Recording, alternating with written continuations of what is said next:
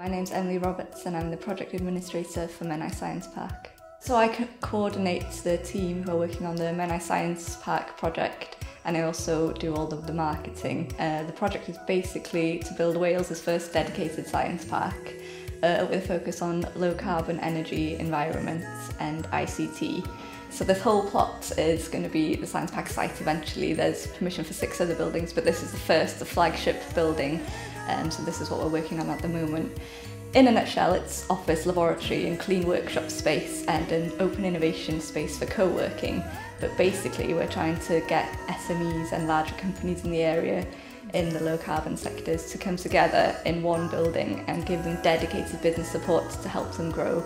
As they grow, we keep giving them the space so that they don't need to leave this part of Wales, which is really important because at the moment they do. So trying to grow companies in their home location. One of the biggest challenges in the rural economy in the industries of construction and science and technology is that it's not just about encouraging and empowering the women who are here already. There's not enough of us, we're underrepresented.